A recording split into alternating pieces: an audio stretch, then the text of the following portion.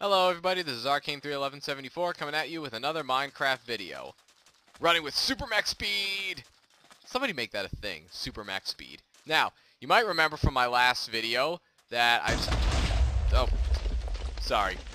You might remember from my last video that I talked about the sacred rubber tree, complained about how unreasonably big it is, and maybe mentioned on the side the mining laser that kills you in creative mode and consumes 20,000 energy units per tick. You're probably wondering, how the hell do you generate 20,000 energy per tick? Well, it's easy. You just build about 200 million steam dynamos and, line them up and fuel them all with coal and...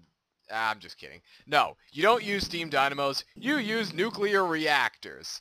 And in this video, I'm going to show you how to do just that. Well, I'm going to split this into two parts. One part dedicated to the passive reactor and one part dedicated to the active reactor. Now, over here we have two reactors. Passively cooled reactor, actively cooled reactor.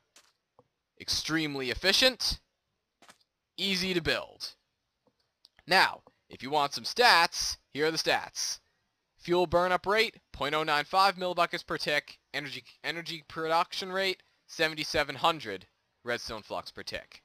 Now, if we look at this, it consumes fuel at a rate of 0.026 millibuckets per tick, which is much less, and generates energy at a rate of 7,200 redstone flux per tick.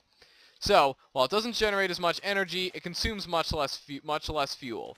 And while this one is simpler, this one is much more efficient.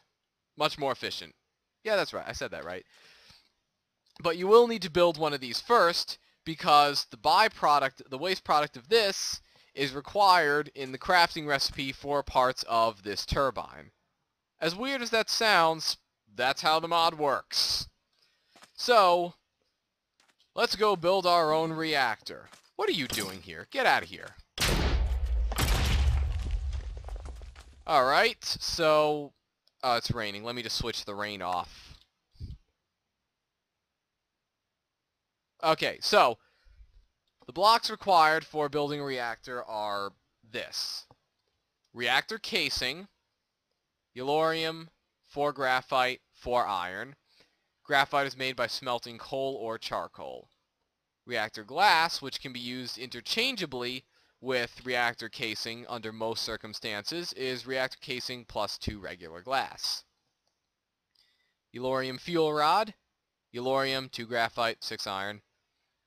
Yellorium control rod, redstone, 3 graphite, yellorium, 4 casing. Controller, diamond, 2 yellorium, redstone, 4 casing. Power tap, 4 redstone, 4 casing. Access port. Chest, piston, 4 casing. Now, we're going to build a reactor. Well, let's try dimension 7 by 7 by 5.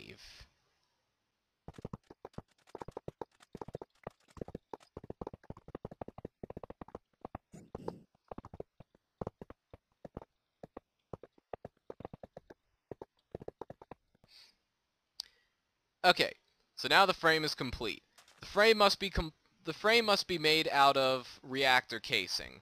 You can't put a controller here. You can't put an access port here. It all has to be made out of reactor casing. That's just the way the mod works. Now, on the inside, you're going to want to put your fuel rods. I don't know if they work when they touch the outer edge, so I'm just going to do like this. Now, you could put a fuel rod in the middle, but you really don't need to. So you take these and you build them up to the top and put reactor control rods on top of them. The control rods control how fast the reaction occurs. A higher percentage means a slower reaction, a lower fuel burn-up rate, lower temperature, and less energy produced. Then you want to stick a power tap somewhere. The power tap is where your wire goes. This is where the energy leaves the reactor. It's important. The controller turns the reactor on and off and monitors the stats, and the access ports, intake and outlet. I really don't think you need 2 of them. I just like putting 2 of them. and then you can, I don't know, fill the rest with glass.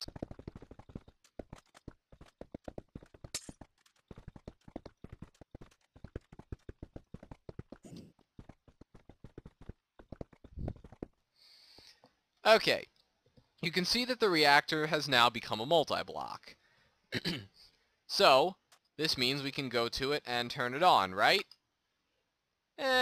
Actually not really. You need to put some fuel in it. What does it use? You need to get some yellorium. Yellorium is generated in the world as yellorite ore. You pretty much mine yellorite ore or smelt it or whatever, and you get yellorium dust or something. Eventually, it turns into yellorium. You put it in the reactor, you turn it on, and the reactor works now. Now, notice a few things. The temperature is going up, the energy produced is going up, and there's a fuel burn-up rate. There's also level of radiation. Radiation doesn't really do anything, except slow down the fuel burn-up, so more radiation is actually better. Casing heat is, the higher the casing heat, the faster the fuel burns.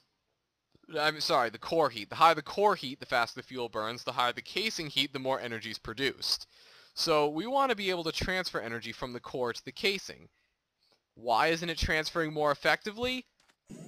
Because the reactor is filled with air, and air is a terrible conductor. Now, how could we make the reactor conduct heat better? You could fill it with liquid, like water.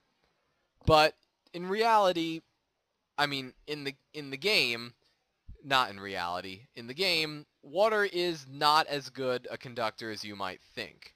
There exist in this game better conductors than water. So, what we're going to do is I'm going to show you the two best conductors that you can put into a reactor.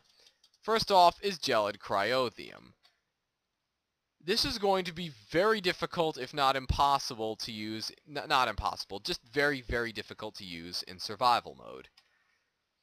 You get it by magma crucibling cryothium dust. I definitely could have worded that better. Cryothium dust is made with a snowball, a piece of redstone, some niter, and blizz powder. So how do you make blizz powder? You fluid transpose destabilized redstone into a snowball. Alright, that seems easy, but wait a minute. What the hell is niter? In order to get niter, you have to pulverize sandstone, and you only have a 15% chance of getting it. That is the only way to get niter.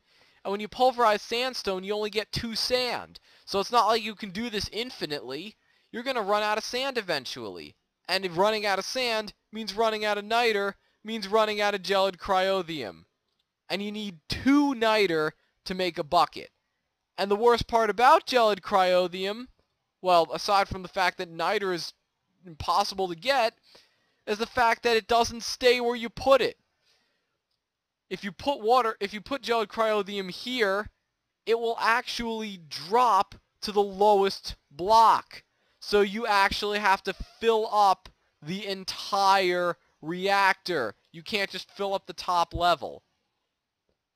With a liquid this rare and this difficult to manufacture, I call bullshit. Fortunately, there's another liquid that's just about as good. In fact, it's so close to as good you won't even be able to tell the difference. And that's resonant ender. And resonant ender is actually fairly easy to craft. All you gotta do is melt down 4 ender pearls. Now, I know what you're thinking, but wait a minute. Endermen are a rare mob, and ender pearls are a rare drop from that mob. There's really no way you're going to be able to... There's really very little in the way of... you're not going to be able to get that many ender pearls, right? Believe it or not, there is a much easier way to get ender pearls than just going out and slaughtering random endermen. And I will show you how to do that in another video. Now, I've just filled up the reactor with resonant ender. Now, I also want to show you something cool that you can do with it. If you jump into Resonant Ender, you teleport. It doesn't hurt, actually, so you can play around with that for a while if you want, but I'm not going to play with it. I'm going to get to business. So, the reactor is complete. It's filled with Resonant Ender, and if we turn it on again, we will notice the heat, the core heat, and casing heat are at about the same level, and the energy produced is much greater than last time. I don't remember what the energy production was last time, but you could probably go back in the video and check. So anyway, that is how you create a passively cooled reactor. And you know what, if we want the reactor to produce more energy, we can just turn the control rods down a little bit, look at the thing, and more energy, more heat.